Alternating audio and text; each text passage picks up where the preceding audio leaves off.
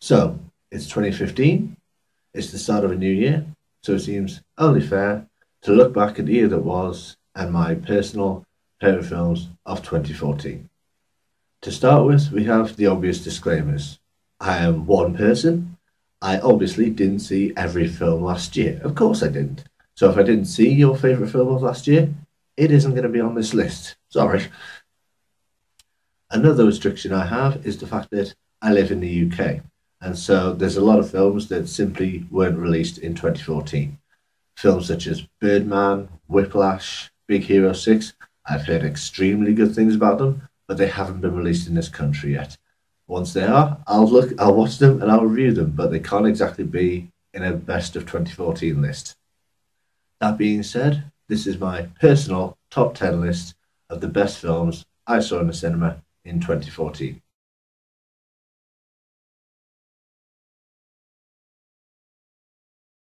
I unashamedly love Tom Hardy. I think he is an absolutely superb actor. I think he is absolutely one of the best actors out there today.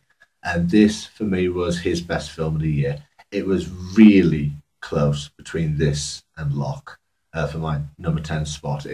It's rare, to be honest, for two films by the same actor to be vying for the same spot. But I thought they were probably my number 10 and number 11. I really did like The Drop a lot. It just, the way it ratcheted up tension, the way you knew there was something under the surface of Tom Hardy's character. And I also thought it was a really good send off for James Gandolfini in what I believe was his last role.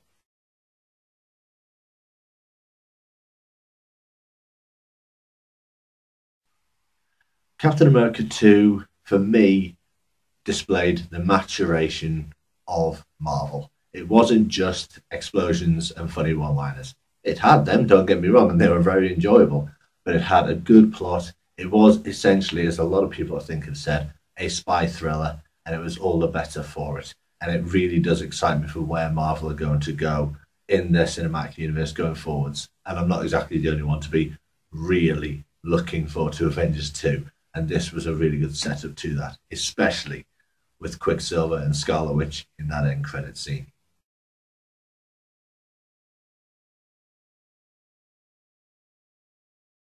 X-Men Days of Future Past does a lot of things right. Not only does it have a brilliantly confusing title, which I quite enjoyed, it also erases X-Men 3 from everything, which is just a good thing. But also, it has the best action set pieces of any X-Men film, as far as I'm concerned. The opening fight between X-Men and Sentinels was absolutely brilliant.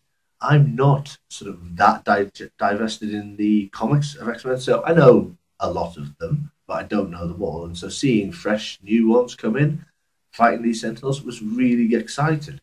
I enjoyed every moment, and the acting from Michael Fassbender and James McAvoy, along with everyone else, but those two, absolutely super. I'm so good. And James McAvoy and Patrick Stewart finally face to face. That was good fun. That was good fun.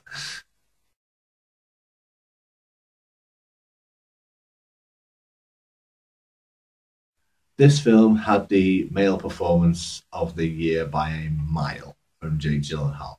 He is absolutely unbelievable in this film. I couldn't, but I was used to Jake Gyllenhaal being good in films because I've seen Jake Gyllenhaal films before, but I couldn't believe how good he was in this. He is absolutely incredible. It is the performance of his career without any shadow of a doubt.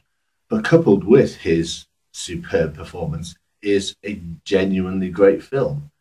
It needed the film to complement the performance and vice versa, and it really does. Nightcrawler was a fantastic film. You hate to love Lou Blue, but the fact is you do, and you're rooting for such a despicable character. And that's simply kudos to both Jake Gyllenhaal and the direction in this film. Really great film.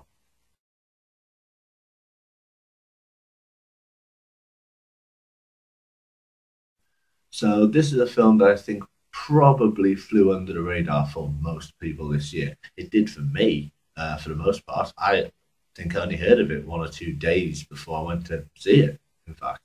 And it turned out to be probably the funniest film I've seen all year. It's darkly humoured, but it had me doubled up in laughing on more than one occasion.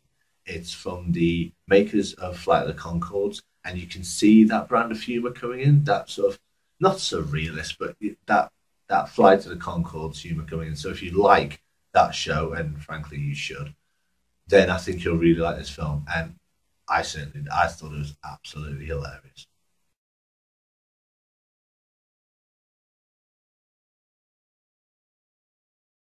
So we're now in the top five, and we start off with the second Marvel film in the top 10, Guardians of the Galaxy. Then, to be honest, number four and number five have flipped places so many times for me, it's ridiculous. But this was the most fun I've had in a superhero film for a good couple of years at least, since the Avengers, essentially. Everyone brought something to the table in this film, but for me, the biggest surprise was Chris Pratt as Star Lord. When I heard about the casting for that, I was really skeptical. I mean, I just knew Chris Pratt, as I think a lot of people did, from Parks and Rec, and I just did not see how he could go from that to the lead in a superhero film. But he absolutely smashed it out of the park, and I can't wait for Guardians of the Galaxy 2 whenever that's supposed to come out, because I can't remember off the top of my head. But I am looking forward to it so much.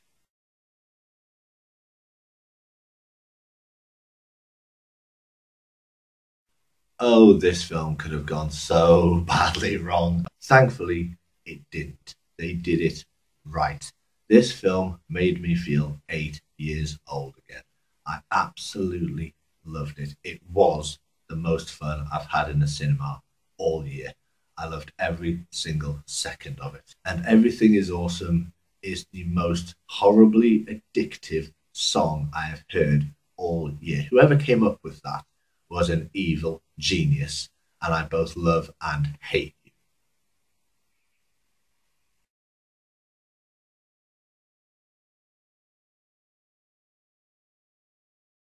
I love Wes Anderson. He is easily one of my favourite directors working today, and this might well be the best film he has done so far. It is immaculately constructed. It looks absolutely spectacular. In a way, only his films do. That's one of the reasons why I really like him. He, you can show me 30 seconds of a Wes Anderson film, and I will know that it's a Wes Anderson film because he has such a unique style. It has real heart, but is also simultaneously incredibly funny. I mean, it's easily one of the funniest films I saw all year. I rewatched it a couple of days ago and was laughing in almost every scene, actually, which is really hard to do for any film. And of course, it's topped off with a truly memorable performance from Ray Fiennes. I don't think anyone really saw that coming apart from Wes Anderson. And I doubted it. I really admit that I doubted it, but he was proved so gloriously right, and I thank him for it.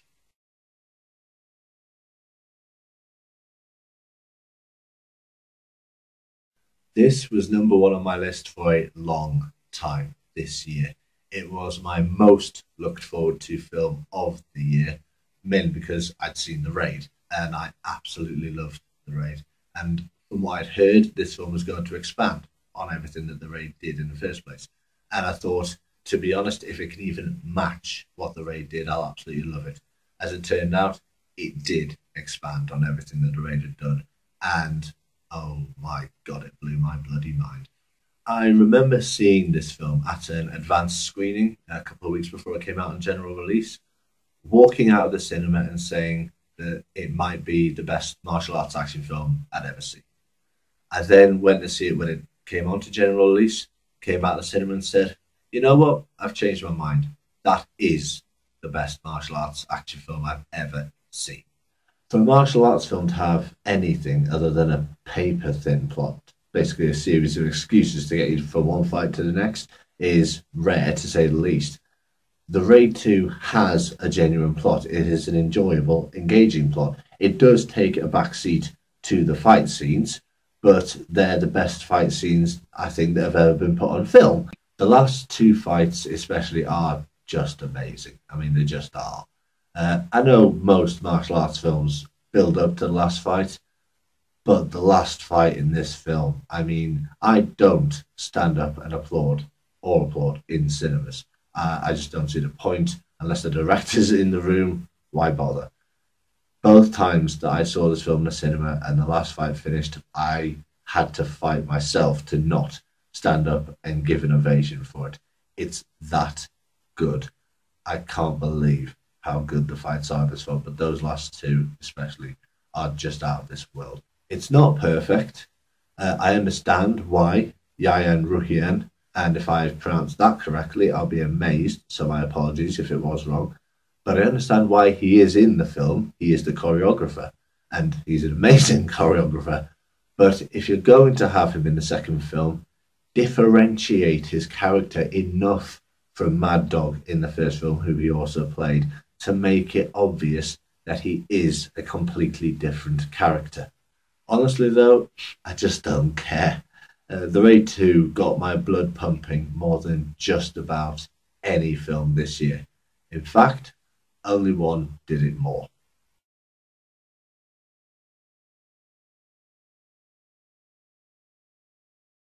The Babadook came out of absolutely bloody nowhere for me. I'd never heard of it. My friend literally saw a one paragraph article in a magazine, knows I love horror films, and suggested we go and see it. And I agreed with him. As it turns out, this tiny Australian horror film is the scariest horror film I've ever seen. This film got to me. It got under my skin. It affected me. It gave me my first sleepless night thanks to a film in 15 or 20 years. And I absolutely love it for it. It combines a director who knows how to get to her audience with one of the best performances I have seen anyone ever give in a film. Essie Davis is so believable in this film. She makes the film what it is. Her performance and the film in general are completely Oscar worthy, and it does kind of annoy me the fact that because it is such a small Australian horror film, there isn't a chance in hell it gets the plaudits it deserves. I will admit to being a jaded, somewhat desensitized horror junkie. Essentially, I've been watching horror films for 15 or 20 years. I always loved them, but they don't affect me anymore. I mean, I jump at the jump scares, but that's because they're jump scares and everyone does. I didn't think any film could really affect or disturb me anymore, and I was wrong. The Babadook proves conclusively that if you take the time and the effort to make a quality film, then just like any other genre in horror, you can absolutely get to your audience and you can affect them. And it proves that horror can still be effective. Ever since I saw this film, I've been on a quest to tell everyone about it, and I have done. Everyone I know knows about this film and knows my opinion on it. It is by a mile easily the best film I saw in 2014, and it's one of the best films I have ever seen in my life. I cannot wait to see what writer and director Jennifer Kent does next, or what Essie Davis does next, because I'll be in the front of the line for both.